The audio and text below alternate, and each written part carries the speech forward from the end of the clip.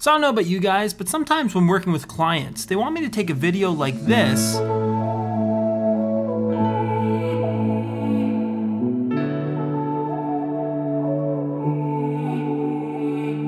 and give it some fancy transitions to look like this.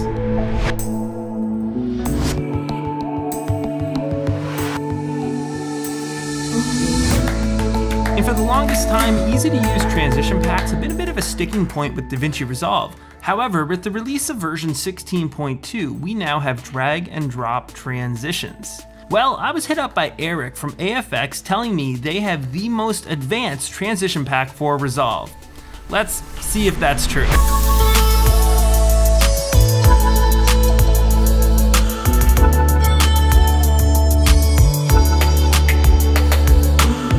Folks, Nathan here. So today we're going to be reviewing the Power Transition Pack from AFX for Davinci Resolve. As a note, this is not a sponsored video. They're not paying me or anything like that. They just sent me over a copy to review to see if I like it and I'd be willing to recommend it to anyone. And I will also say that transitions are very subjective. I'm not saying your videos have to happen to be great. Sometimes when overdone, it can actually look pretty darn cheesy, but it is great to have options, and I'm really happy that we're kind of moving in that direction for Davinci Resolve. As the user base gets larger and larger, there's more options for people to use. So anyway, let's get into it. So here we are in Davinci Resolve 16, and everything I'm going to show today can be done in the free version of Davinci Resolve. However, I am using the AFX Power Transitions Pack, which is available for sale on their website if you want. And after you get everything installed, you can just go into your video transitions down to fusion transitions, and you can see them right here. And you can also see that I have all the JRTV force transitions, which I've used on this channel for quite a while now, and there's quite a few of them. But if we look up at the AFX transitions, there's not nearly as many. So what's going on there? Well, check this out. So let's say we have this shot of this city up here, and then we're gonna go into a shot of a car. So let's kind of zoom in. So what we can do, we can drag our zoom effect over here. And now if we play through, we should get a zoom, right? Start to play, and it kind of works, but it doesn't really work. First off, when working with any transition pack in Davinci Resolve, one of the best things to do is to set up your render cache. So check this out. I'm gonna go up here to playback and down to render cache. Now you can set it to smart or user. I'm gonna go with user so I can control exactly what it's going to render as a cache.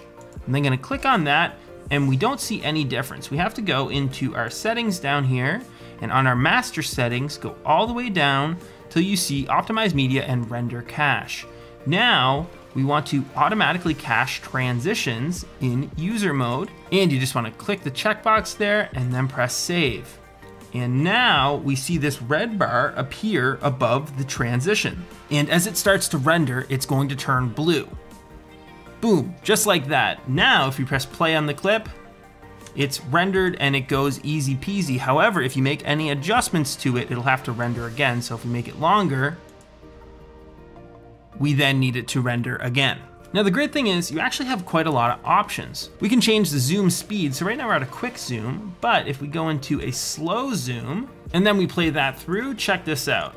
So now it's a lot slower as it kind of zooms in. Doesn't really work for this particular shot, but it is kind of cool. So we have it zooming in right now, but if we want it to zoom out, we literally just click invert zoom right here, and now just wait for it to render again.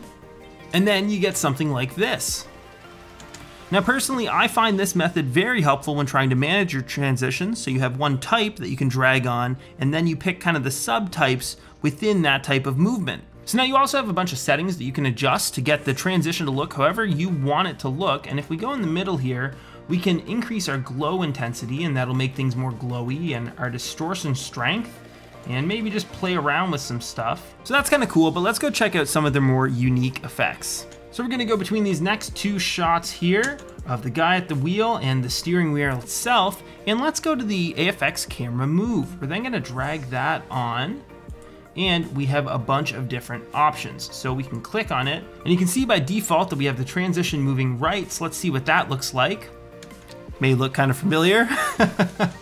But again, you can go in and change it to all sorts of different directions. So let's say if we want it to go up, then we can do that, and then just wait for it to cache.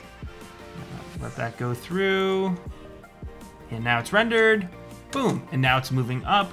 And you can change it to all sorts of different directions, which again is great for management, but what if you want to use it super fast? Well, here's something you can do. So we're gonna go to our next shot here. We have the steering wheel and then in a parking lot.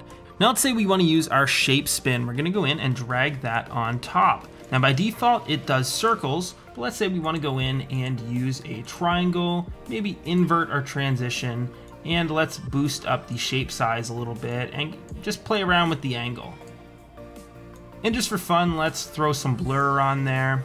Okay, great. Now that the cache is ready, we're just gonna play it back and boom. So we get that funky kind of effect going on here. Now let's say we're doing a video where we wanna use that particular effect a whole bunch of times. Here's an easy way to set it up. We're going to click on our transition, right click, and go down to Create Transition Preset. And then you can name it whatever you want, and then press OK. Now, as you see in our user transitions, we go down to triangle spin thing, and there it is. Now we can also set this as our default transition by right clicking, and then set as standard transition.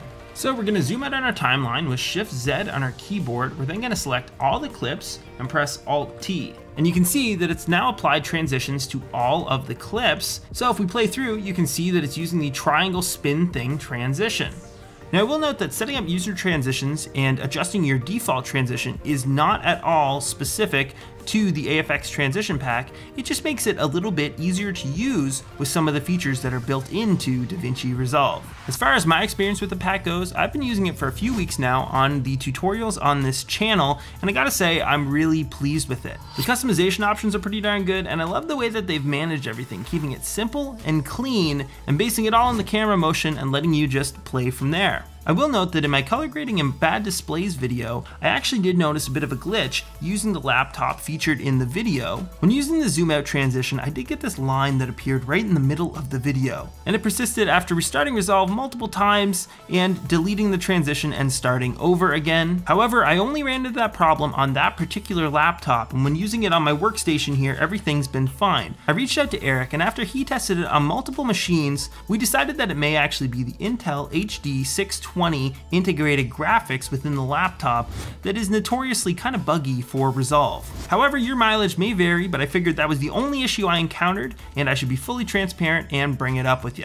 Anyway, folks, I hope that helps you learn a little bit more about the AFX Power Transition Pack for Resolve, and I'll let you make up your own mind on whether or not it is the most advanced transition pack currently available for Resolve. Anyway, if you like this video, be sure to hit that button and get subscribed for lots more videos like this. I put out 2 Resolve tutorials a week every Monday and Thursday. And let me know if you like the idea of me reviewing packs for Davinci Resolve. I personally find that is one of the current weak points of Resolve. The ability to add flashy transitions with just a click of a button is definitely usually appealing to new users of the program. And maybe me shining a light on some of the options that are available that are super accessible for new users can help bring people on board so we can get more and more people using this fantastic program and making great art out there.